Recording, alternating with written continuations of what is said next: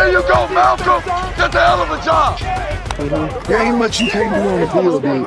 You got me? I'm telling you right now, this year could be whatever you want it to be. Everything's open for you right now. You got me? You just gotta go take it and do it. Watch Rodriguez. Watch Rodriguez.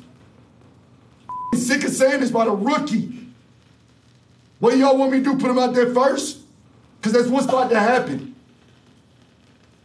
And this ain't nothing against you, Rodriguez. Matter of fact, you're playing your ass off, dude, but it's a rookie who I'm doing everything I can not to put out here first. I'm sick of saying it. He's in the same drills y'all are in. Step 2, pull the lineman off. Soon as he come off, rock back. The ball gonna be there. Keep playing your ass off, dude. And he's gonna continue to climb the depth chart until somebody decides, I'm not gonna let this rookie take my job.